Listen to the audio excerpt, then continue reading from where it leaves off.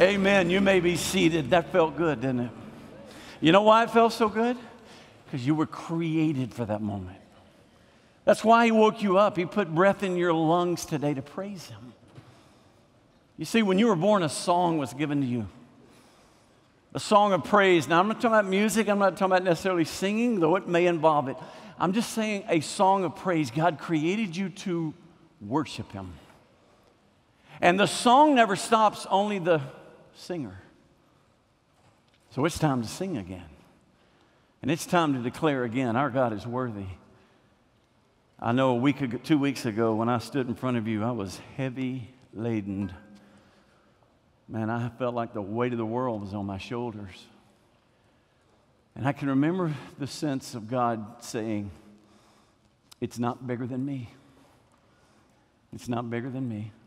Trust me. And I just want you to know this morning that God brought you here for a reason. You didn't get here accidentally. He brought you here because He wants you to see Him. Because in seeing Him, then you realize why you exist. And you realize just how great and how awesome God is. In the book of Acts, the early church survived and thrived and changed their world with worship and prayer.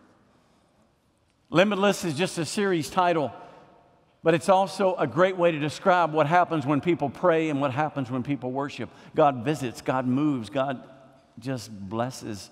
In fact, if I could summarize what the church we read about in Acts 1, 2, 3, 4, and 5, they worshiped boldly in public. They weren't ashamed. Listen, don't be ashamed. You want to stand. You want to lift your hands. You want to express yourself in worship. Listen, there's not anybody else in here that is your object of concern but one. And it is God. It is our Lord and Savior, Jesus Christ. That's it. We worship to an audience of one. So never let those around you.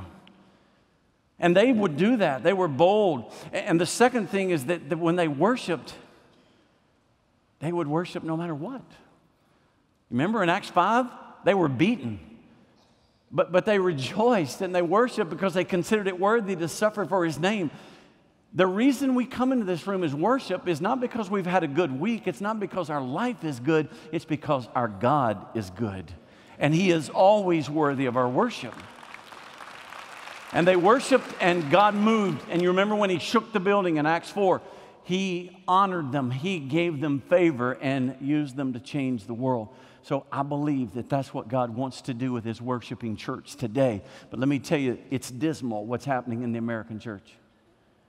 This is a Barna study from 2007. It removed a few years, but I'm probably sure it's still very much the same. This was a survey done not among people who don't attend. And this was not a survey for those who attend every once in a while. This is for very active church-going people. And the questions were about worship. Listen to this. 32% of the core of people in the church in America say they have never experienced the presence of God in worship. 32%. 16% say they haven't experienced it in the last year. So you add those together, we're talking about almost half of the church in America, they don't experience the presence of God in worship. 2/3 cannot describe what real worship is. And this is the one that really breaks your heart, and this is probably the reason the others are what they are. Less than half see worship as a priority. Really? Less than half? And now you wonder why God isn't showing up in powerful ways and manifesting Himself among us and using us to change the world? When we don't even consider the reason we exist to be a big deal? When what He values most and what He honors most and what He seeks most, we don't even make it a priority or don't consider it a priority? No wonder the church is anemic and tepid and weak. Because God is looking for folks who worship, who will honor Him and glorify Him and fulfill the purpose for which they were given life on this planet. And one of the greatest teachings on worship is found in the Gospel of John. I want you to turn to John chapter 4. Chapter 4 of John. This is the woman at the well of Samaria. The woman at the well. Let me just give you a little context. In fact, I was thinking this morning as I was speaking, I think this is the first passage of Scripture I ever preached from when I was even a teenager. I was asked to come speak at a church. I remember the church well. It closed down 2 weeks after I was there, but this is the passage that I used. It was the woman at the well in John 4. And man, I stood there and told them everything I knew. And 7 minutes later, we had the invitation and it was over. Now, don't get any ideas. I've learned a little bit since then. I've learned a lot more, so it may take more than 7 minutes. But here's the point. This is an incredible teaching on worship. And it happens at a well in Samaria, and it happens in a way that really shouldn't have happened. That is, a woman was talking to a Jewish man, which she should not have been. She was a Samaritan woman of all things, and she was a woman who got around. She'd been married 5 times. The man she was with was not her own. So there's everything wrong, but then there's everything right about this moment. And there was a discussion with Jesus. She didn't know who he was. There was a discussion about water.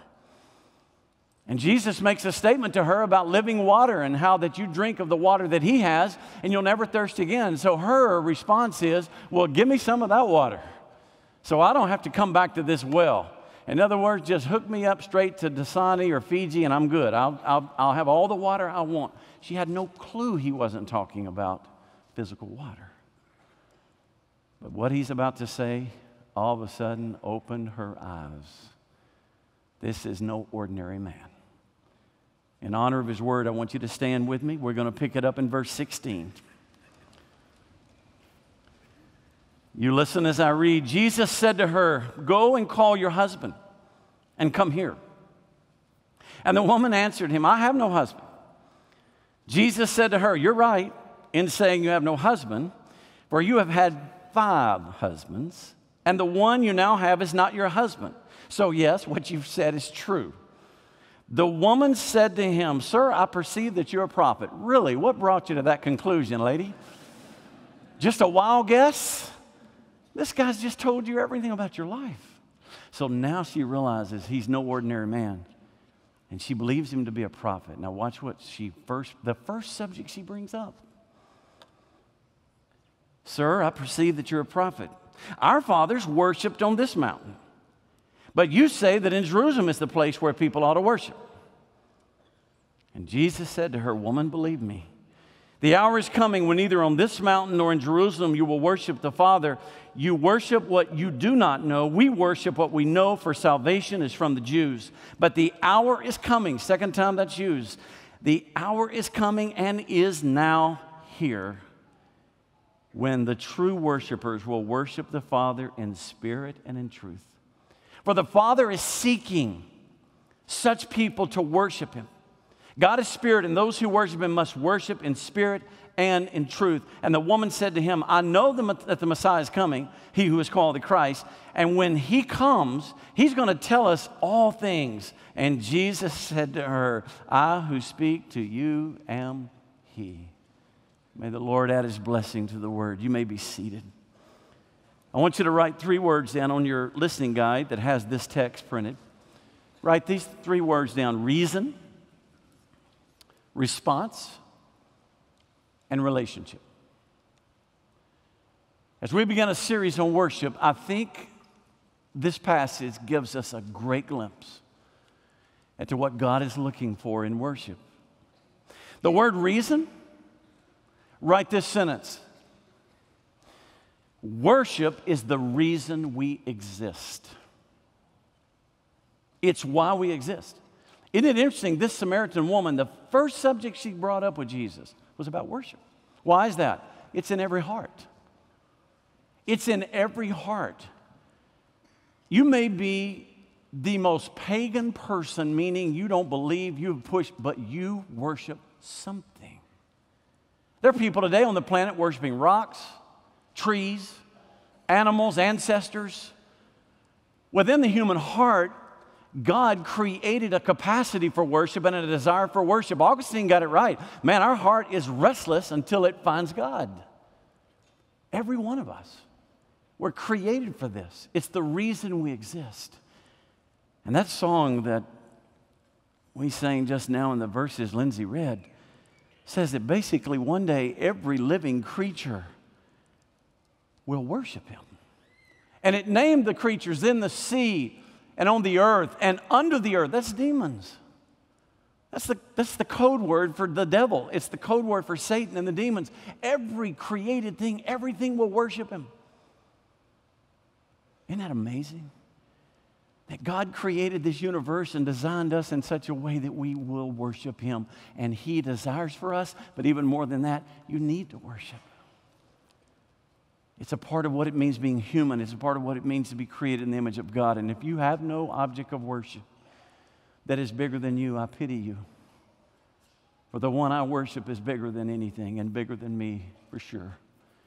And God calls us to that. Jesus reminds us of that. The woman reminds us of that. That's the reason we exist. Listen to John Frame. He said, redemption is the means, worship is the goal. In one sense, worship is the point of everything. It's the purpose of history. You realize that history is on a straight line. I mean, it's on a collision course with the King of Kings and the Lord of Lords. And the Bible says every knee will bow, every tongue will confess that Jesus Christ is Lord. So, is history cyclical? I don't really think so. I think it's linear. I think it's a line. And it's a line that started with Jesus. It's a line that ends with Jesus. Now, if it's a circle, then I know where the circle starts and I know where it stops. It stops with the King of Kings and the Lord of Lords, and that's where it started. Every one of us, born with a song in our heart, born with a capacity to worship and a need to worship. I like what Judson Cornwall said. He said, it's not that man cannot live without worship. It's that he cannot fully live without worship. Man was made to worship as surely as he was made to breathe. Worship is to your soul what breathing is to your body. Back in the late 80s, I think it was 88 actually, some whales got trapped in the Arctic Circle.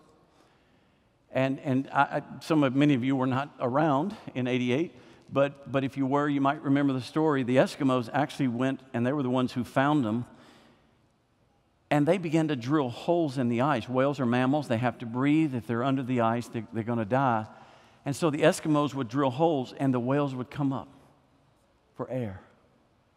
And then the Eskimos would go a little further, and they'd drill another hole, and then we began to help them do that. And basically, we drilled holes until we worked the whales to open water. There are a lot of you that have been under the ice, and it's time to breathe. Life is suffocating you. And just like those whales needed air, you need to come up and breathe every once in a while. You got to. Now, there's no way you're going to fully live the life that God intends you to live in this world until you learn how to breathe, even when you're under the weight of the world. In fact, let's do something. If worship is to our soul what breathing is to our body, do we hunger for worship as much as we hunger for air? Let's see if we can hold our breath collectively for 30 seconds. Okay? We do it? We got a clock? We got a clock up here? All right. Put the clock up. Are you ready? Okay, everybody. Wait. We'll start on my command, but everybody just relax, okay? I did this in the first service, and somebody came up and said, the guy next to me, I don't think he ever breathed again. So I'm hoping we're okay here. Let's try. On your mark. Get set.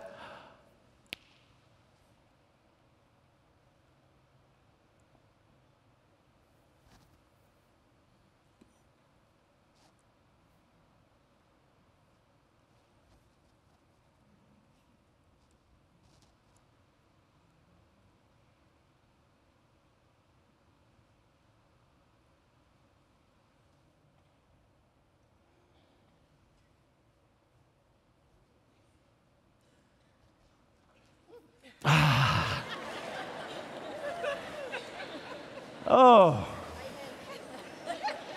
Now, some of you young bucks, y'all could have gone for a minute or two. Any free divers in the room, you know what it's like. You can hold your breath forever. But did it not feel good to breathe? Did you not feel that sense of, I got to breathe. That's the way we ought to hunger for God in worship. We ought to be so hungry. We ought to be just so desirous that we could just look up and worship Him. That's breathing. It's the reason we exist. The second thing, the second R word was response. Worship is our response to all that God's done. It's simple. It's just our response to what God has done. It takes many forms. Our response takes many forms, but it's our response to what God has done. Go back to the text.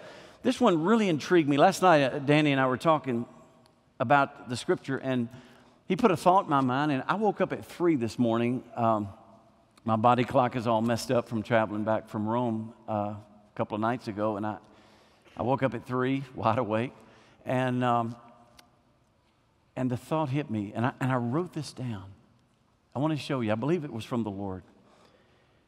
Do you see when he says, verse 22, you worship what you do not know? We worship what we know, for salvation is from the Jews. Now, I don't think Jesus was being demeaning to the woman. Yeah, you guys worship what you don't know. No, I don't think he was at all. Here's what he was saying. Until you have been saved, then you really understand worship. It's a response to God's saving grace. Before then, you're worshiping what you don't know, but when you know he saved you, then it changes your worship. Why? Because your worship is a response to the goodness of God. It's a response to his salvation. And above all people, who ought to be singing the loudest? Who ought to be worshiping the loudest? Those of the redeemed, those who have been saved by his grace. We ought to be lifting the rafters.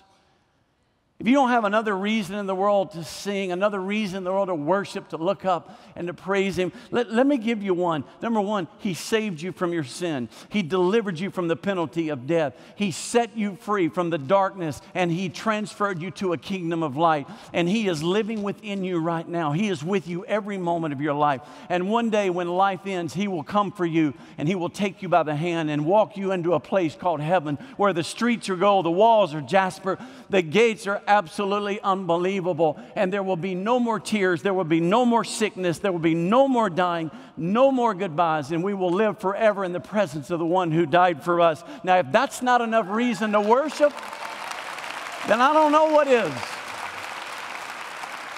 Worship is our response to that. It's just saying, God, we know. We're not like this woman. We know what you've done. And so we got to respond. How can we be silent when God has been so good to us? Worship is not music, but it may take the form of music. You can worship and never sing. You can worship with a song. But see, a lot of people think worship is music. Listen, I've been to a lot of concerts that were not worship. My favorite band in high school and college, ZZ Top. I did not worship. I stood right at the front row in front of those speakers, and I'm telling you, I had an incredible time, but I never once looked to the heavens and worshiped my God. But it was music. Do not confuse music with worship. Music may help you worship, but music is not the goal of worship.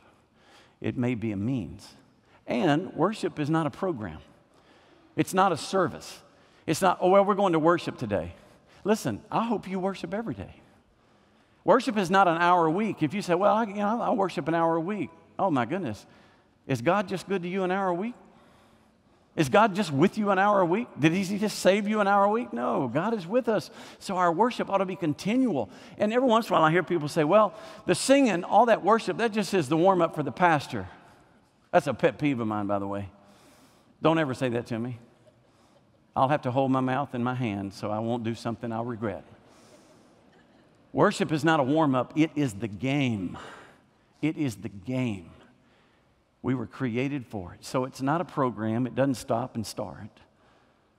And then worship is not a feeling. This is one that every once in a while people get really confused. They walk out of worship and say, well, I just didn't feel much today. Oh, really? What were you looking for? Or the other side, man, it was great worship. Really? Yeah, I cried. Man, I had chills. I did it ZZ Top. That was awesome, man. Emotions don't mean you worship. Now, sometimes they're there. Sometimes they're not. But remember, God is bigger than your feelings. And your feelings are so shifting and changing. Let's not even mention the hormone word. I mean, you got all kinds of emotions going on. Do not trust your emotions to understand your worship. Worship is anchored in the character of God and your response to Him, not how you felt about it. I can tell you this, I had a man come to see me that day out of a Roman Catholic background, wonderful guy.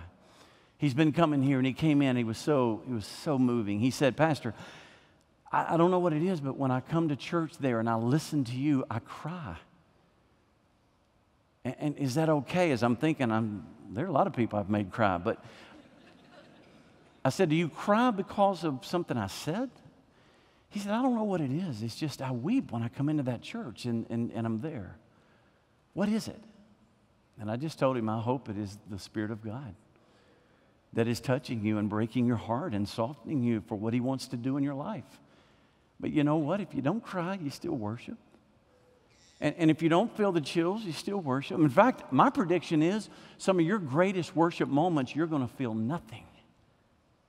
And that's when your worship is pure, because you're not dependent on feeling.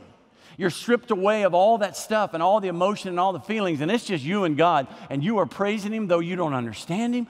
A lot of people, I met with a lady this morning, she's waiting on a kidney transplant. I met with another young lady who said goodbye to her sister. They buried her just last week. I can promise you, when you've gone through something traumatic, you're numb.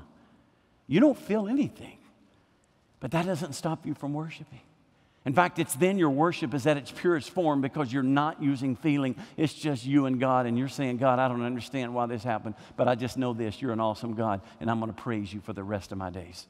That is worship that honors Him. So it's not the feeling. It's not a program. It is simply a response. And the two words biblically that describe worship that are most often used for worship, the number one word is shahah. That's in Hebrew.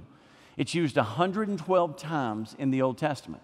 The Greek version of it is proskunine. That is a verb that literally means to kiss forward, or literally to kiss the feet of someone. Shahah means to get on your face before God.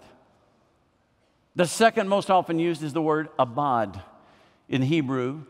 In Greek, latruo. It means to serve, which next week we're going to look at Romans 12:1, where he uses that word about, I beseech you, therefore, brethren, by the mercies of God, to present yourselves a living sacrifice, holy and acceptable to God, which is your reasonable, and most people who have learned that verse say service. It's actually the word worship. You see, I think worship is serving God. Worship is when you get on your face before God. And all of these two words especially describe our response. Now, let's talk about our response. There are many responses in the Scripture to God in terms of worship. Sometimes you sit, sometimes you stand. Sometimes you speak aloud and shout to the Lord. Sometimes you be still and know that He is God. Sometimes you lift hands, sometimes you bow. Sometimes you dance, yes, dance. And sometimes you don't. If you were to take the worship of the Old Testament, it is so full of color. It is so it's got a little bit of everything. And so I will say to you that let your response be your response. If you want to lift your hands, lift your hands.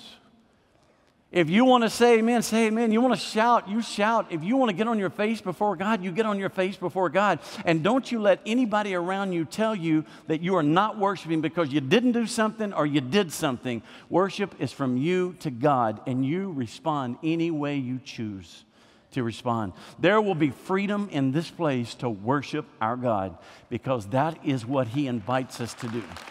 So you worship. What is it? Sometimes I stand, sometimes I don't. But there are many ways to respond to Him.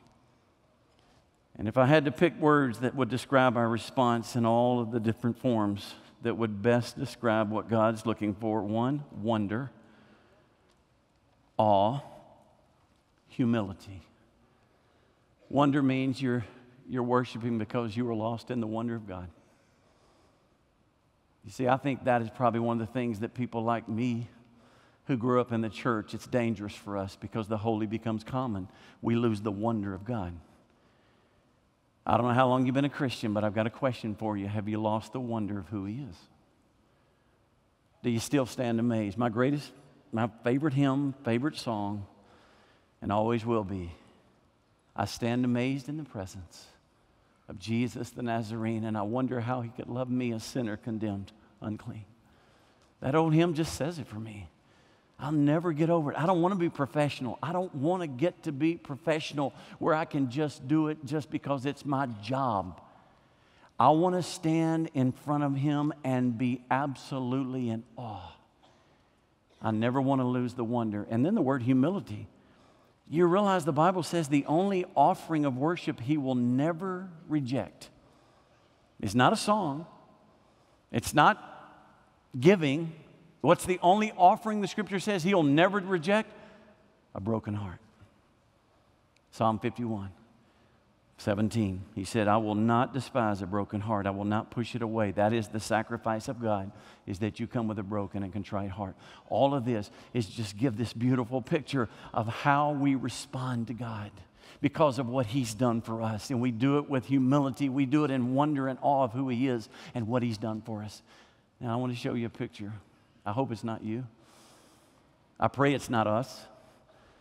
And I'm going to go back to my first grade days when I slept under the Christmas tree one night and opened up this package the next morning. This is Bugs Bunny, if you can't recognize him. He's a little worn. He's had a rough day or two. I actually cut his arm off once, but I sewed it back on, if you can see the... He had a little vertebrae problem, so I did surgery on his neck. And how I've managed to keep him for all these years, I have no idea. But I loved that little Bugs Bunny. As a kid, I don't do this anymore. Let me make sure you understand. I don't sleep with bugs. Yeah. Her name is Rachel, not Bugs. But let me show you something about Bugs Bunny. He's a stuffed animal. Okay? He's just a stuffed animal. In fact, what's interesting, when I got here, Danny wasn't on staff. He was a member of the church. And man, everybody, when they'd mentioned Danny, said, oh, yeah, he's just a doll. And I kind of got a little nervous about that. And I looked it up, and doll means stuffed dummy. So now I understand a lot more about what they were saying about Danny. But that's Bugs. That's all he is. He's a stuffed dummy. Now watch this. Don't be a stuffed dummy in worship. Your God's been good to you. And as much as I can hug this little fella and just say, man, I love you, and just, treasure him, watch this. When I let go and I'm waiting for his response, there's his response. He does nothing. Why? He's a stuffed dummy. Don't be a stuffed dummy. Your God has been too good to you.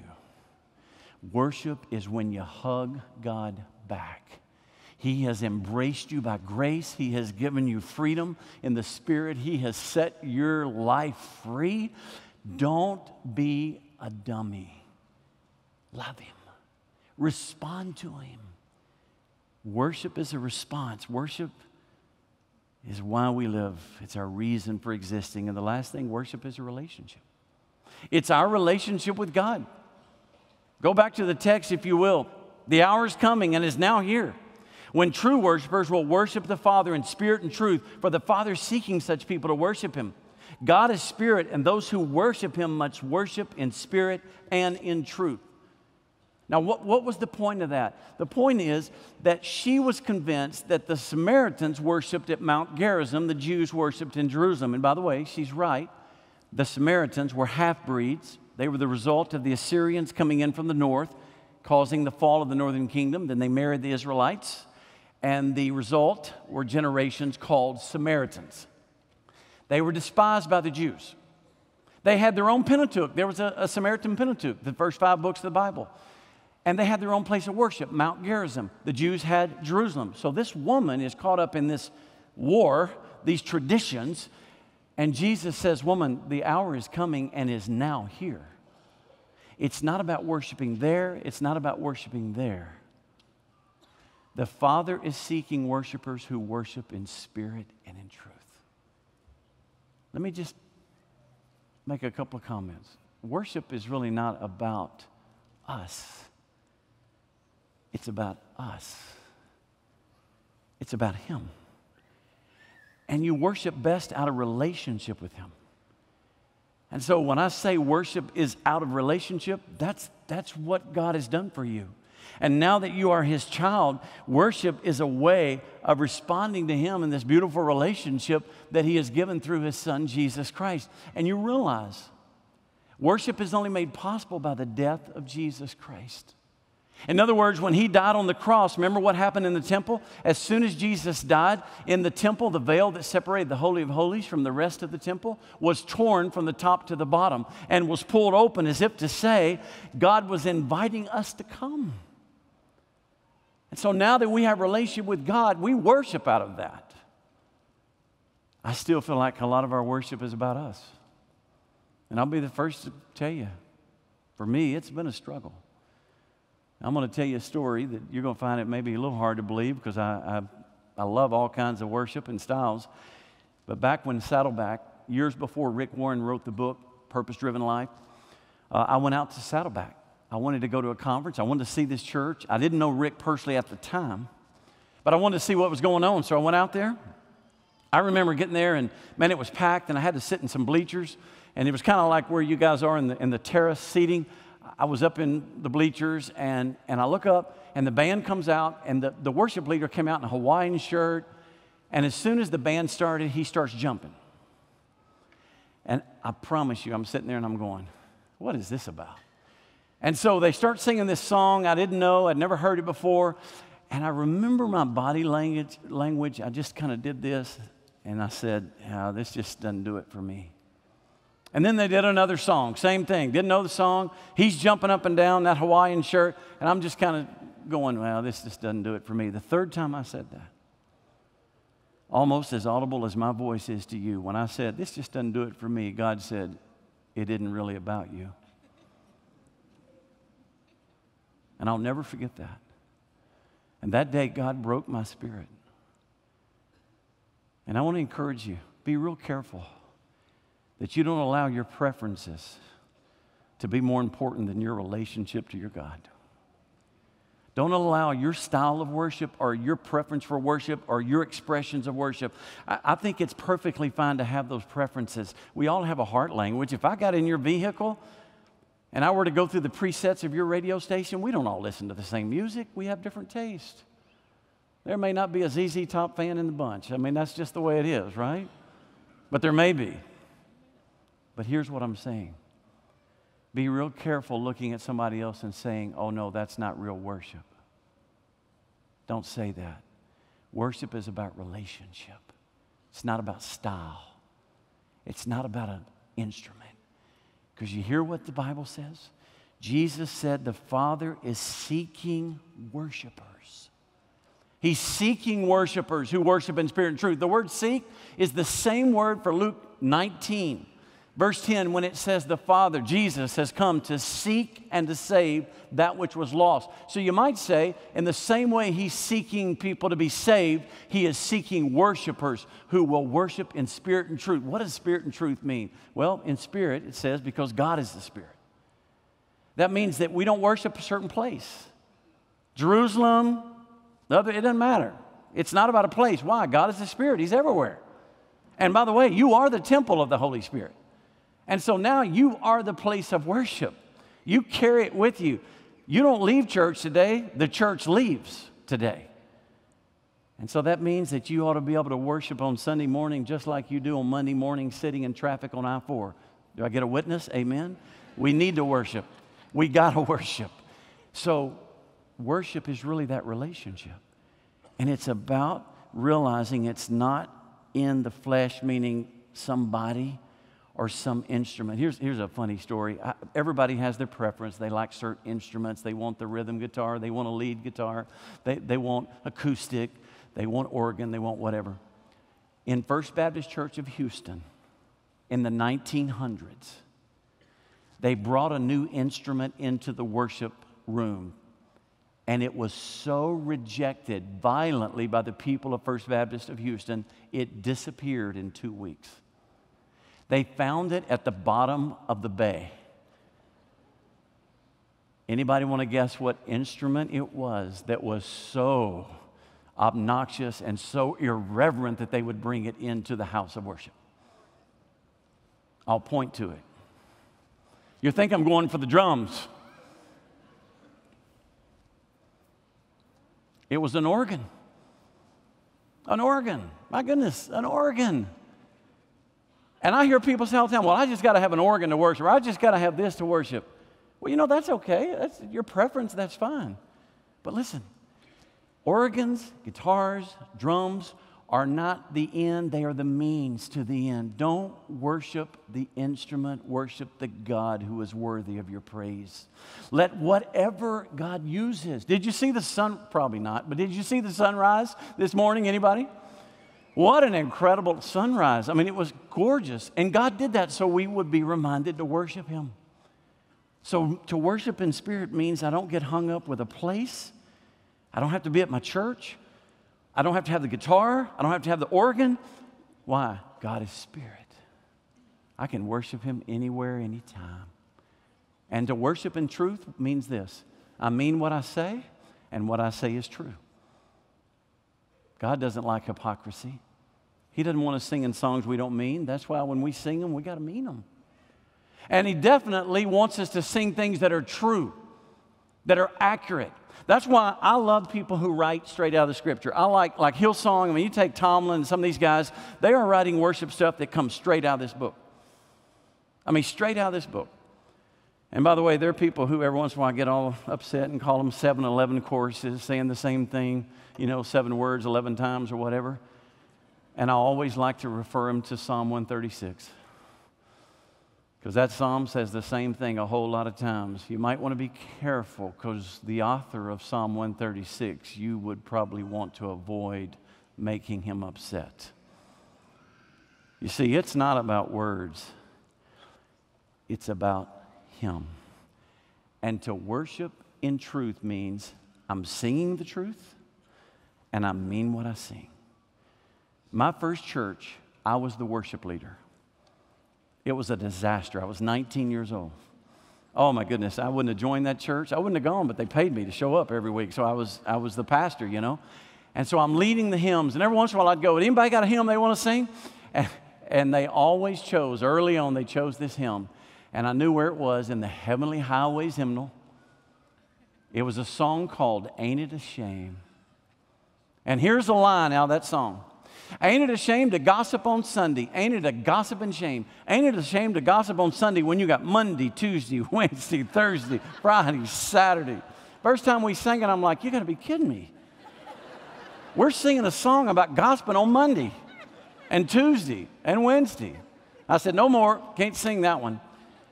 To worship in truth means what we're saying is true. And it also means what we're saying we mean. So what we're about to do is worship in spirit and truth. And we're going to use a song that Hillsong has released. We sang it about 2 weeks ago.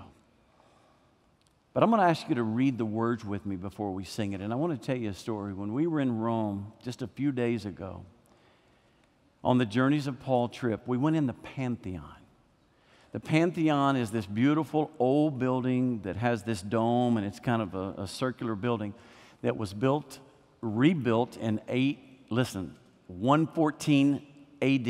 It was originally built before Christ, dedicated to the god of Mars, and now it is dedicated to the Pantheon, which means all the gods of the Romans.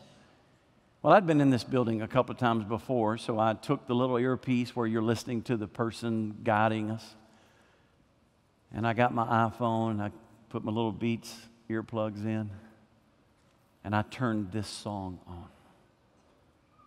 Here's why. I'm in a place dedicated to all the gods of the Romans. But I only know one God who sent His Son to die for my sin. And I will forever praise His name. I want to sing truth. I want to declare there is one God, and I know what He did for me. So you know what? I'm through doing that. I will forever reach up to the heavens to embrace my God, to say thank you for what you did for me.